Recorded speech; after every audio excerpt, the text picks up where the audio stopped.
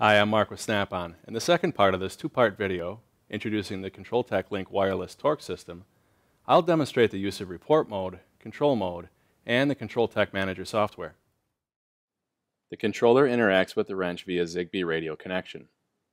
The wrench must first be learned by the controller. To achieve that, we turn the controller on, select Menu, enter the password or unlock the controller using the key, and then go to Tools, Tools again, highlight one of the squares, and press the Learn button, and turn the wrench on. Press Save, and the controller has now learned the wrench. Up to 16 wrenches can be connected to each controller. We just need to repeat the process to connect the desired number of wrenches.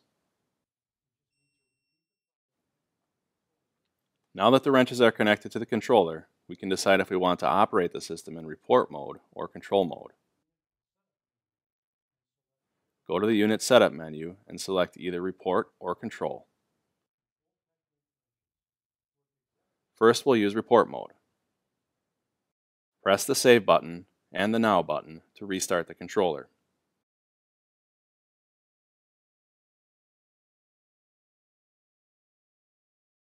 In report mode, ControlTech Link wrenches work exactly like standard ControlTech wrenches, except torque data is not stored on the wrench. It's transmitted to the ControlTech Link controller instead. Up to 8 wrenches can simultaneously transmit data to the controller. Data can be stored on the controller until downloaded as a CSV file, or it can be stored directly in a network database. In this mode, the controller interface can also be used to set presets, which can make this process much easier than using the wrench's interface. To set torque and angle presets on the controller in report mode, start by going to the menu. Go to Tools, select the tool you would like to set up, select Edit, then select More, then select Presets.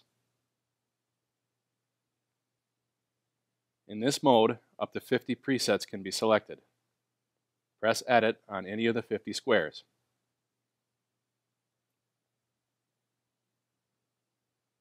Choose a batch count. Preset mode, select torque, torque then angle, torque and angle, or just angle. Select units, then choose a min, target, and max value. Here, head length can be changed if you're using a torque adapter. The direction of the target can be changed here as well by selecting positive, negative, or both. When you have your preset configured, press Save. Now, let's put the controller into control mode. In control mode, the wrench follows the commands of the controller. Only operations that the controller sends to the wrench can be carried out, and the ability to change torque and angle targets is taken away from the user. Wrenches are locked when not in use. Data is transmitted from the wrench to the controller in the same way as it is in report mode, and again, the data can be either stored on the controller or stored directly on a network database. Control mode uses parameters and groups of parameters to build torquing jobs. This mode is used to provide varying degrees of error proofing for a torque job. Parameters are set by entering the menu, selecting parameters, and choosing a square. Up to 100 can be set. When you've highlighted the parameter you wish to use, press the Edit button. Here the parameter can be named, a tool must be selected, and a batch count can be entered.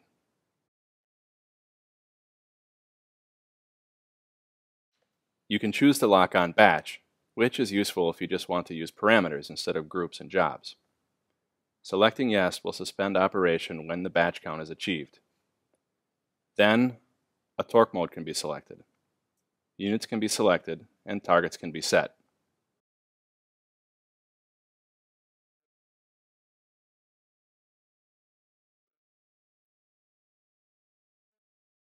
Here, head length can be changed, and torquing direction can be changed.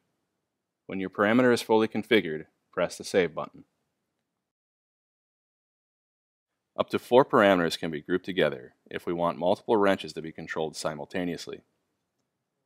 This feature can be useful if we have multiple tool operators performing tasks at the same workstation. Keep in mind, each parameter in a given group must be associated with a separate wrench. To group parameters together, go to the menu, select Groups, and choose a square. Up to 100 groups can be set. When you've highlighted the group number you wish to use, press the Edit button.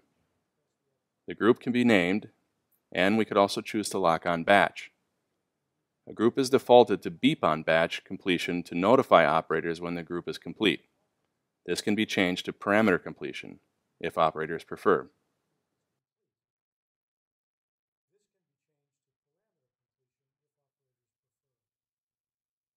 Parameters can then be added to the group. Remember, each parameter must be associated with a different wrench. When the setup is complete, press the Save button. Jobs can string up to 30 parameters and groups together as steps. To create a job, go to the menu, select Jobs, and choose a square. Up to 100 jobs can be set. When you've highlighted the job number you wish to use, press the Edit button. Here the job can be named, and you can choose to lock on Job, which suspends operation upon job completion. The controller can be set to beep when the job is complete, notifying operators that another job must be selected or batch count should be reset. Then select Steps and choose which of the parameters or groups are needed for each step. Batch counts can be changed for each parameter or group in the job.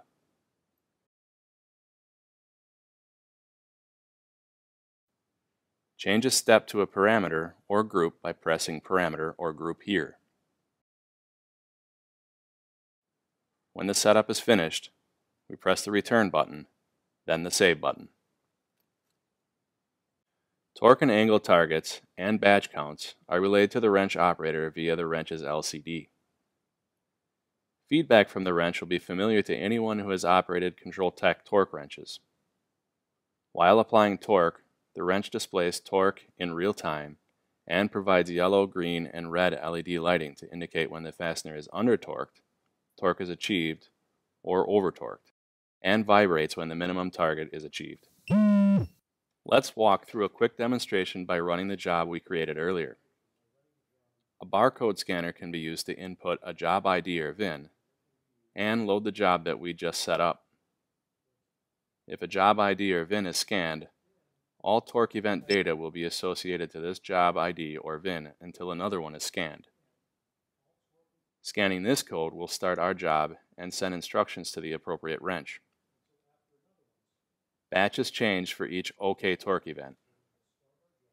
Over-torqued events do not change the batch by default, but this can be changed if desired.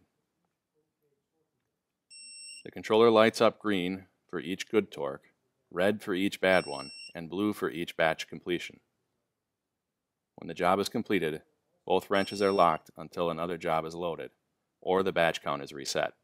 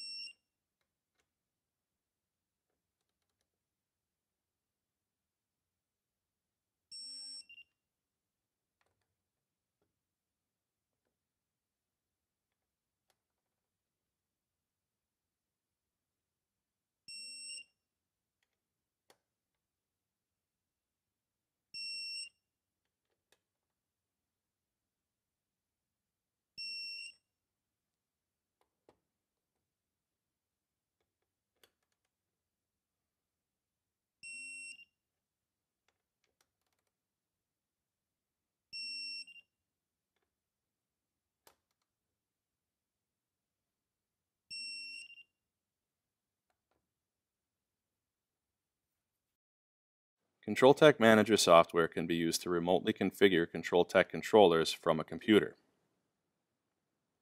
And these configurations can be saved and backed up. Torque results and event logs can be downloaded and saved as well.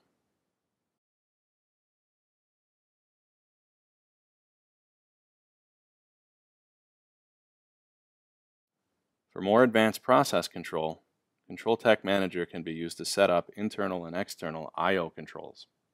As you can see, ControlTech Link is an extremely configurable, expandable, and capable system. It can save time by automatically storing relevant data from torque events, or provide top-down process control to help error-proof your operations. To schedule a live demonstration, or for more information about this innovative torque system, contact your Snap-on representative today.